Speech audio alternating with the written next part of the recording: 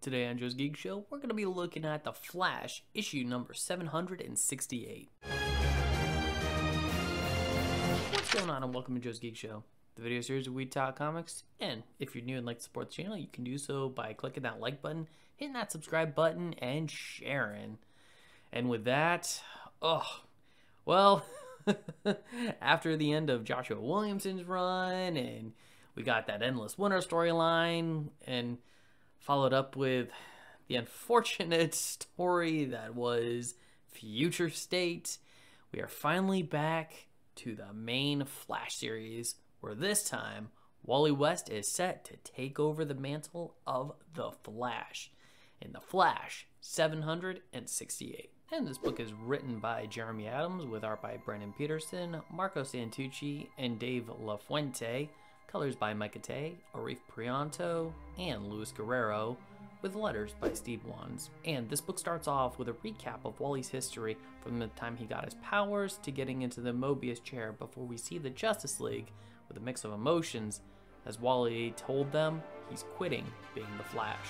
Barry tries to talk to him, but Green Arrow says they should let him quit, bringing up Roy and the events of Heroes in Crisis. Wally then convinces Barry that this is the best thing for him, and it's decided the only way for this to work is to cut Wally off from the Speed Force, in which the two engage in a run so Barry can siphon Wally's powers. However, an anomaly occurs and Wally turns to energy and disperses, leaving only his costume. Barry also quickly discovers that not only are his speed powers gone, but so are those of Max Mercury, Jay Garrick, and Wallace West. Meanwhile, Wally awakens to not only find himself in prehistoric times, but that he occupies the body of a caveman, yet still retains his speed powers. Unfortunately, as Wally comes to find out, a Velociraptor also seems to have a connection to the Speed Force, resulting in a long chase when Barry manages to contact Wally, filling him in on his theory of what may have happened when the Velociraptor begins to vibrate until it explodes with energy. Due to the explosion, Barry loses connection with Wally and works to reestablish it, when Green Arrow says to Barry that they should forget about Wally because he's probably dead. Barry gets angry and tells Green Arrow that if it was Roy he was trying to save, he wouldn't hesitate to do all that he can. Green Arrow of course agrees, and we soon learn that Wally was propelled into a different time. But not just any, as he finds out that he's now in the body of Bart Allen, aka Impulse, before being told to run by Gold Beetle as Wally looks to see a large Dominator attacking. And I'd say it's fun. Not perfect, but fun. Sometimes. I mean, the story structure and setup was easy enough to follow. Wally doesn't want to be the Flash anymore, decides the best way to do that is to give up his power so he can just go be a dad and a husband. Which, of course, something had to go wrong with that, and give us the events of this book. Because I will say, the idea of Wally body hopping via the Speed Force is an interesting concept, and we also get some pretty fun yet nonsensical elements, like a Speed Force dinosaur, which actually gave me a bit of a laugh. And it is nice to see Wally smiling and kind of enjoying himself, especially when he's doing things like the Fred Flintstone off the back of a Brachiosaurus. It's a very odd situation he's in, but he makes the best of it, because at the very least when he gets back home, it'll be a cool story to tell. But the sort of fun, whimsical nature of the sections are in stark contrast to Barry's side of the story, who's dealing with all of the things like trying to find out where Wally is, how to bring him home, and of course, dealing with Green Arrow, who now has a personal distaste for Wally. All because of what happened to Roy within the events of Heroes in Crisis, and Green Arrow would personally be okay with seeing Wally either dead or lost to time, which I gotta admit makes him come across really petty. Especially since Barry brings up the fact, that Wally was sort of instrumental in saving the entire multiverse, or now omniverse as we now have.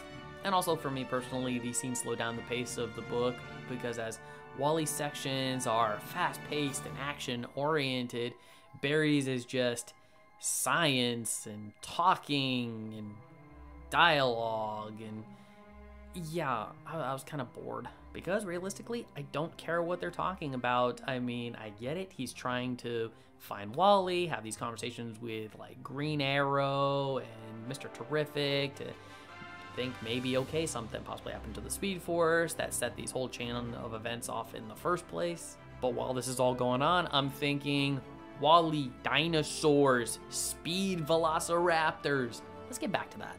And also, I would like to bring up that this book doesn't really feel like that much of a Wally Flash solo book and more of a Wally Barry dual protagonist book. Because that was one of the biggest selling points of coming back to read The Flash, was that Wally was going to take over the mantle as the Flash, and Barry was going to go do some work and discover the Omniverse. Now, this could change in subsequent issues, but for now, I still can't really call this a Wally Flash book. And this is where the sometimes fun part comes in, because when I'm reading Wally West, I'm actually enjoying myself. Again, when I'm reading Barry, I'm kind of bored. And to that effect, I can see what it was trying to do with this method to really establish just how different they are with the various tones, but can't help but feel like they missed the mark, and the book would have benefited a little bit more from being a solo Wally adventure, where we get the entire book of following Wally in prehistoric times as he's left to his own devices for survival, and really show us that he can thrive under pressure. Like maybe he finds a way to, work out the whole body hopping thing, and, personally, I would end the story arc with him going back to his Heroes in Crisis body and just erasing that whole thing from existence. Also, some positives that I can give the book is that there were a lot of, fun little interesting references. Like we already established, the whole Fred Flintstone thing with him riding off the Brachiosaurus. Naturally, some Jurassic Park lingo's gotta come into it, with Barry even asking Wally, "Where are you?" And Wally's like, "I feel like I'm in Jurassic Park times." And Barry's response was, "The 90s? And even a callback to 1978 Superman with somebody using the line, "Hey, Jim Bones, that's a bad outfit," which I think in context would have made more sense in a Superman book. Now let's talk about the art. So this story was illustrated by 3 different artists, and it shows because the art changes as the story progresses. And when it starts, I can't say I'm the biggest fan of this style, because a lot of the characters, especially like with their faces and stuff, look kind of strange, as well as there were some creative choices on how certain characters responded to things. For example, after Wally tells Barry and the Justice League that he doesn't want to be the Flash anymore, Barry's got a look of anger and disgust on his face, which for me I don't think would have been the proper face to make, as caring, compassionate, and understanding would be a little more up Barry Allen's, alley. Oddly enough, it was Batman who was given the look of like sadness and concern, where I kind of feel like, yeah, that should have been on Barry's face. And, then you got Green Arrow, just turning up his chin, looking like a smug little prick. Did I mention I kind of hate Green Arrow in this story? But there were still elements that I thought were pretty okay, such as having Barry and Wally mirror each other to kind of illustrate their kinship, as well as shared qualities. But there was also this weird outline with the characters that just never looked quite right. Because I don't know if you remember those sort of like plastic stickers that you would get. It would come with like a background, and you could kind of just make little scenes and stuff like that, and you could always like take the stickers off and put them back on in like a different sequence to make new scenes. Yeah, it was kind of like that.